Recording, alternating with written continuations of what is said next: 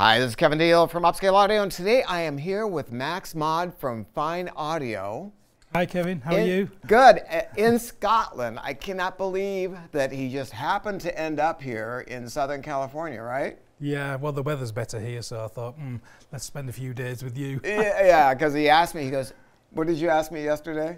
Well, yeah, just what the climate's like at this time of year. You know, is this normal? Because it's like the sun's shining. I've not seen sun for months. Yeah. It's brilliant. Kind of normal, kind of normal. But then there's ups and downs to everything, right? But it is. But you know what? God dang it! I love the UK, man, and I love Scotland, and I love Fyne Audio. I think that life is a matter of awakenings. I can never, ever say that I cannot learn something new. In fact, I thrive on that. There's new awakenings in music. I've gone through that recently. My wife are listening to some country western, and there's awakenings with electronics and speakers and spirituality and all of those things. And I love awakenings and learning new stuff. And then, I had run on a number of I think, assumptions, I suppose. And I have this awakening with your brand and your company. And it was one thing to see it at a show. I was with one of my management people, and we were at Expona, and we saw your room. I go, and we were like shocked by how good the products sound, and frankly almost scared that I didn't have it, and then how it looked, and so this is your new model, which you didn't come out with anything like this initially. No, this is new for this year. It's it's the daddy, it's the flagship, and just quickly on that very kind point you've made, we really take nothing for granted. I mean, as a brand, Fyne is only 7 years old, as you know, but the individuals involved have kind of been doing this in the industry for forever. So it's not really our first rodeo, as I've said many times, as I'm in the US. So we don't take anything for granted. Maybe we kind of take the performance level that we've got to for granted a little bit, because we've always been, knocking it out the park. It's pretty good, and the support and the press from all over the world. International press is one thing, but when you're getting it in national press in all the countries that we sell to, which we always have to get translated, but it's always like Best Buys, 5 stars equivalent, or whatever. It's just across the board. So it always surprises us, and it's just so nice to hear still 7 years in, when we get the reaction that you've had. It was just like, oh my God, I didn't know this is the real deal, isn't it? And we're like, yeah, of course. Why would you? Yeah, it's amazing. And I just got to say something about that, that in Japan, the big magazine over there is Stereo Sound, right? I mean, that's the one. Yeah. And your first model.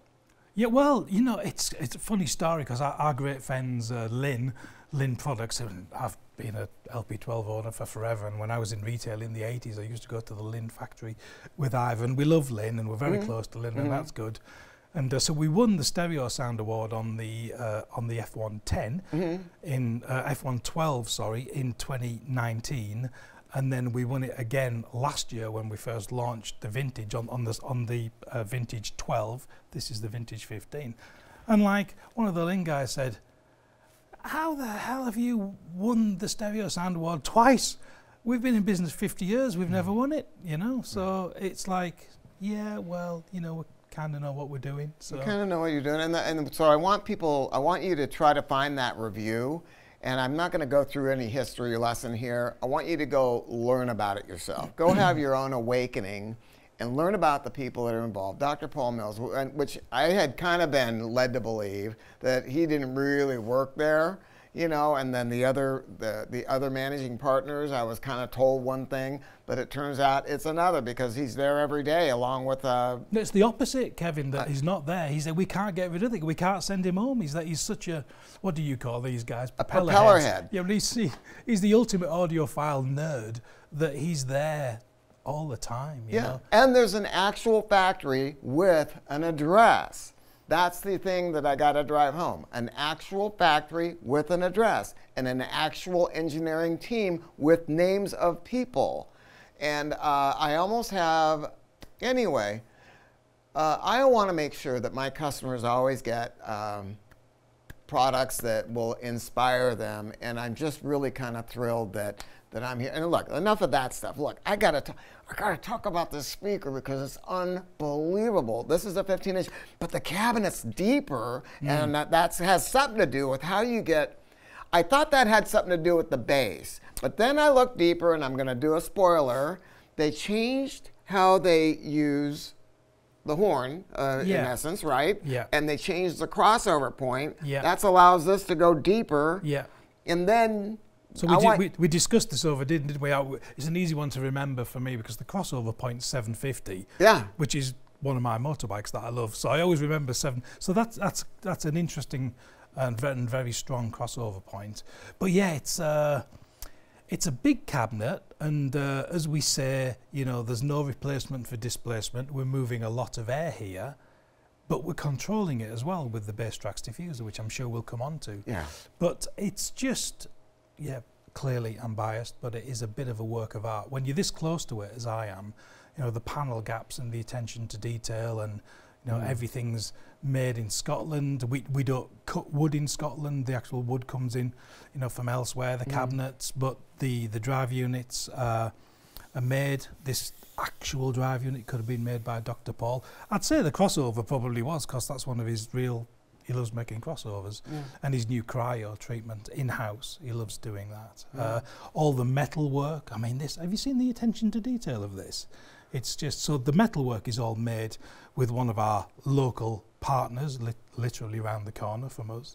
And I think you told me a story about some of the other metal work, right? I mean, so the BassTrax diffuser, you can't really see, but there's a huge gold dome inside, and a lot of this detail, the metal work.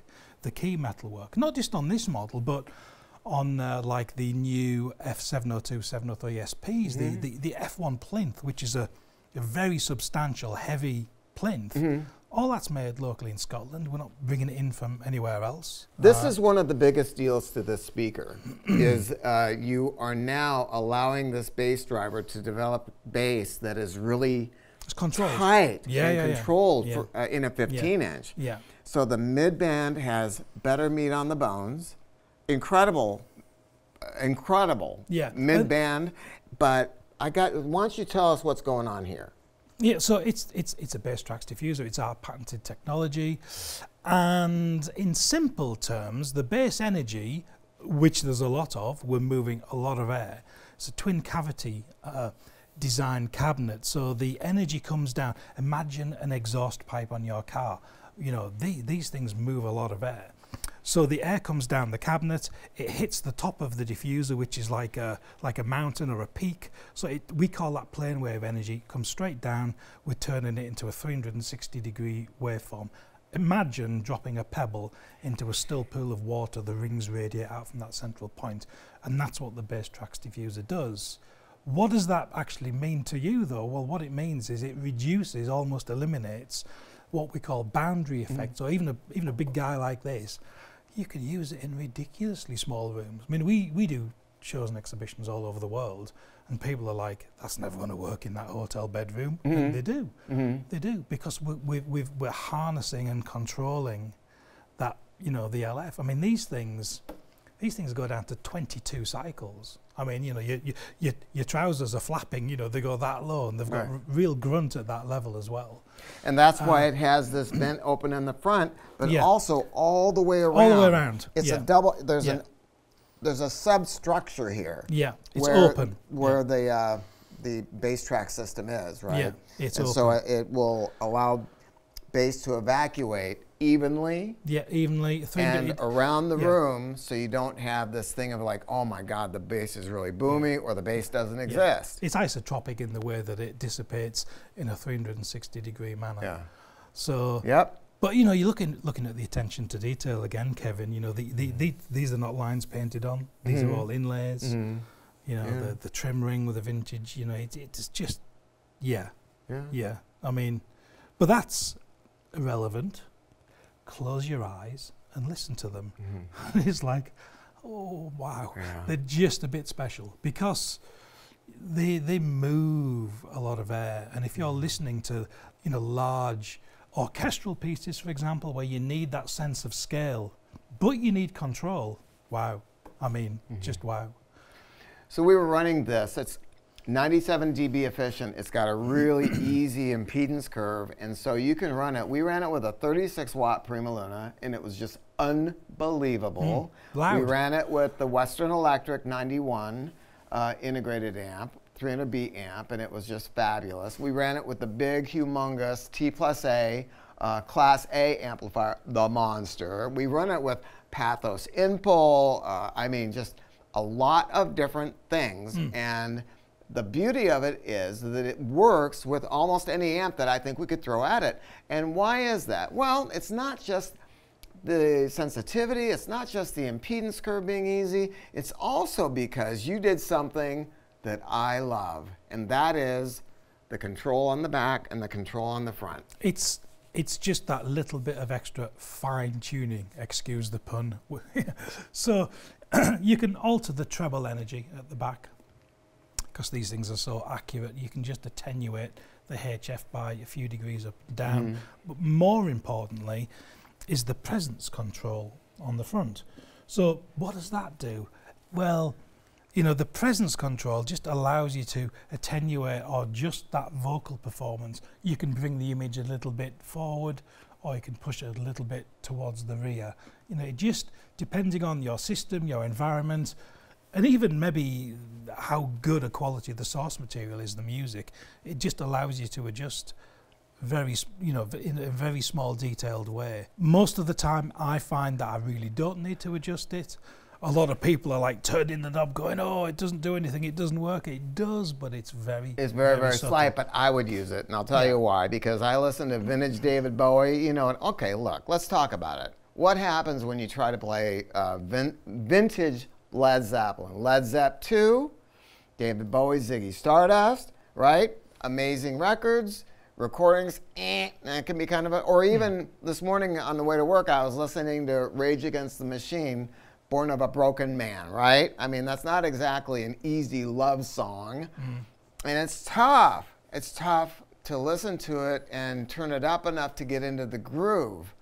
And especially if you've got room problems. Some people have, you know, I think so, but very hard surfaces in their homes, and this can be helpful. I think it's also very in keeping with this sort of genre or style of loudspeaker where they just, you know, we need to allow for that small adjustment. You know, people play all sorts of different types of music, and you know, we were talking about it the other day.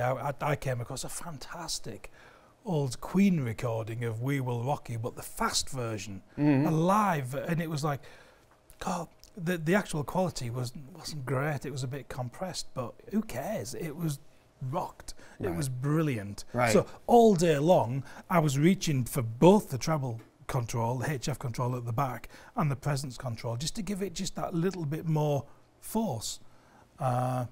So it's a small detail. We shouldn't get too hung up about it, but it's contained within this burr walnut panel. The whole cabinet's you know, American walnut. It's a birch ply laminate with a natural walnut finish, which is just exquisite. But this bit is burr walnut, which is as are the inlays. It's pretty nice. Birch ply is the gold standard for those that don't know. Now I know that your Vintage Classic series doesn't use MDF; it uses HDF. So, yeah, it's right? better. It's not in the same league as this, but frankly, it's half the price. You're getting, you know, the Vintage Classic models are arguably the best value for money because you get an 80% of the performance for half the price. You know, they have a slightly lower spec drive unit with, you know, with a ferrite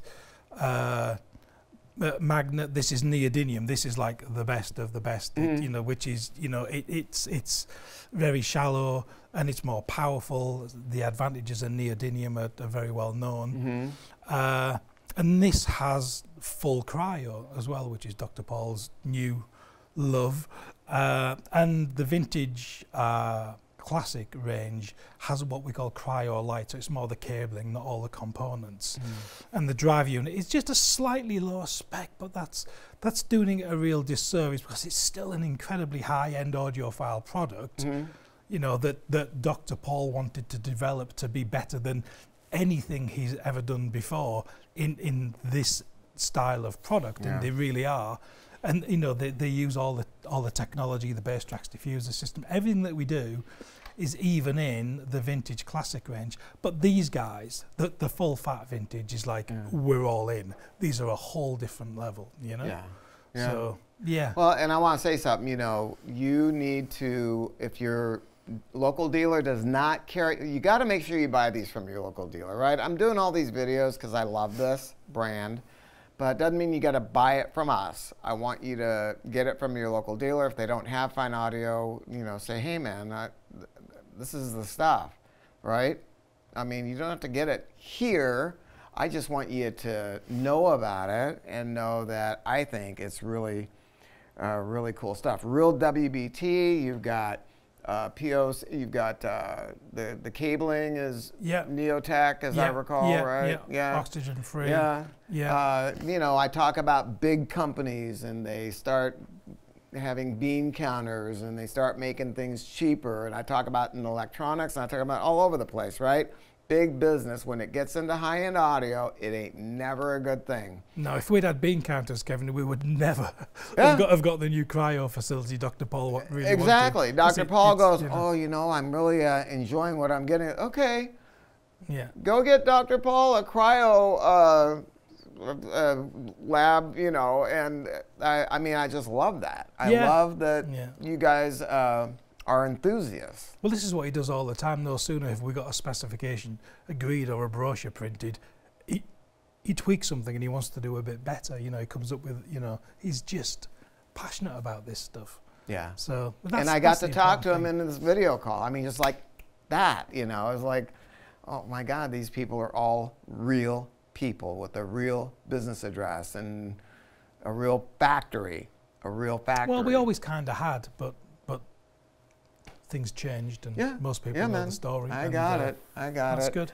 Oh, and I forgot to mention, we did not talk about this fine flute thing because I find that really interesting, and the cone material, which doesn't look like anything I've ever seen. Well, a lot of people say, oh, you're using paper, and it's kind of not paper. It's a multi-fiber mix. You know, it's like a special mix that I'm sure Dr. Paul wouldn't share with anyone, and it varies, but and it's surrounded by this attractive, but it has a purpose. This fine fluting, it helps terminate a lot of the cone energy or the surface energy that sort of dissipates out across the surface of the speaker, and we used to use a different roll surround or suspension, but this has massively improved the performance. There's no restrictions to it, and kind of for free. It looks quite cool as well. So that's the fine flute that we use. And because you used to initially on your first series of speakers, you used a double roll cloth surround. Yeah, we did use, which is what I don't know whether it was cloth or rubber, but it was the old-fashioned double roll surround. Some people use that, and there's a problem. There can be a problem with that because of the mass that's involved. Right. And what you wanted to do, especially with a driver this big, is you want to have it start and stop as quick as you can. We wanted the suspension, just like on a race car, we wanted the suspension to work without restrictions, as suspension should. And it does, you know, and so we can use lighter weight materials that respond a lot faster, but still give the control, and it helps terminate that unwanted energy as well. So it's a big step forward, and we ultimately changed very quickly. It was on the F1 models from that old school, old-fashioned, you know, roll surround to the fine flute. But you know, we've always stayed true to the multi-fiber cone. I almost called it paper myself then, but it's not. It's multi-fiber. Because it's just the best. And believe me, we've tried, or Dr. Paul's tried everything over the years, and it's just, for us, it's the most natural sounding drive unit. You know? So, and they're all made in-house in Scotland. So well, I think we've covered about everything here. Look, go to your local store, talk to one of our non-commissioned salespeople, like that's the gig, We're not on commission here, so we don't have, you know, my people, if you talk to them, they don't have to say this one or that one.